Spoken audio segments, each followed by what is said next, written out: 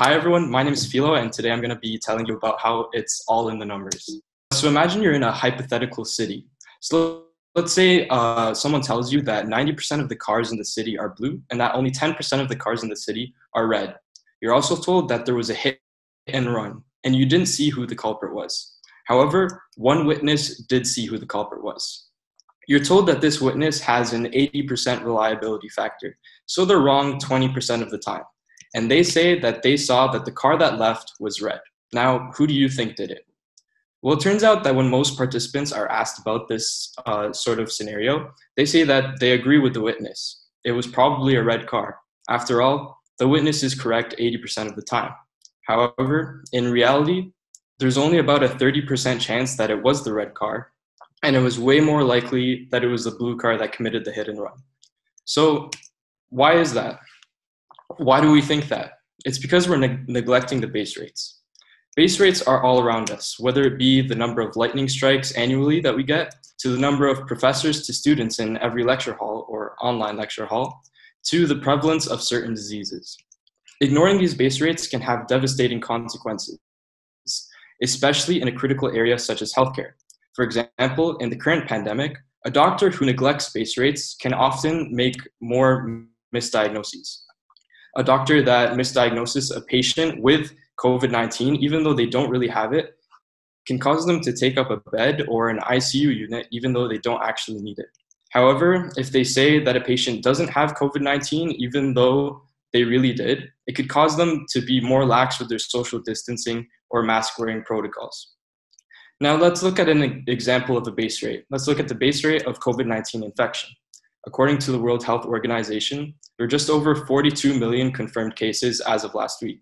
And in the world, there are about 7.8 billion people. To get a simple base rate, we can divide the confirmed cases by the number of people in the world, and we get a base rate of 0.53%. And it's generally presented in this sort of format as a statistic. So ideally, doctors need to use base rates, as we have just seen, alongside evidence to make a diagnosis. So let's take a hypothetical example of our friend here, Dr. Bob. So Dr. Bob, as we said, should use evidence, which would be symptom presentation or lab results, alongside the base rates, in other words, prior probability. And this sort of calculation is known as Bayesian statistics or Bayes' theorem, because he thought of the idea of putting in prior probabilities. And this would be correct.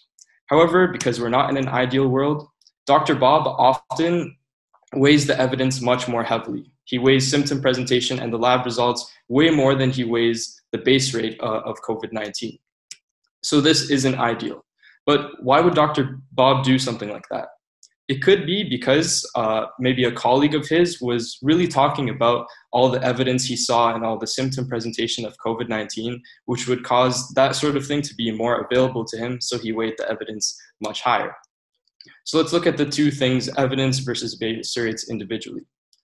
You do need to take into account evidence, but the reliability of that evidence also needs to be accounted for. It's not always 100%.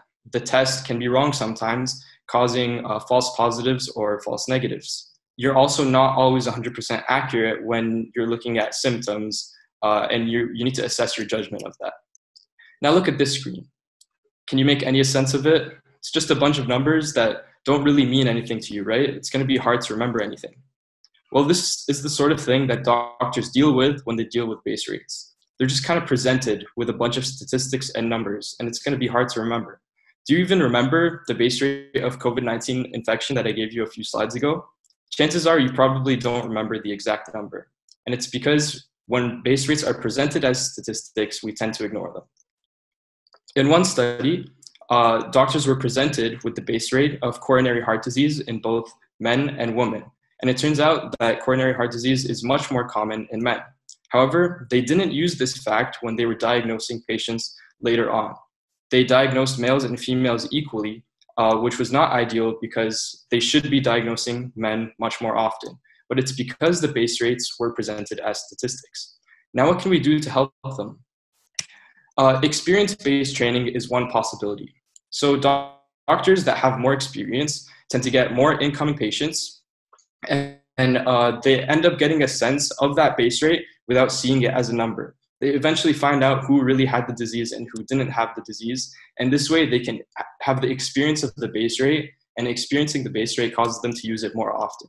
In the same way, medical schools could possibly apply this. They could increase the number of case studies for students for more common diseases and have less case studies for the more rare diseases.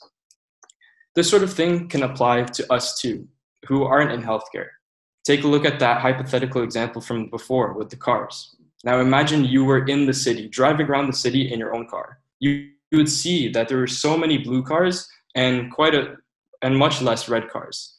So this way you would probably use that base rate more in your judgment as to who was the culprit for the murder mystery. So think about that the next time you're asked about this type of question.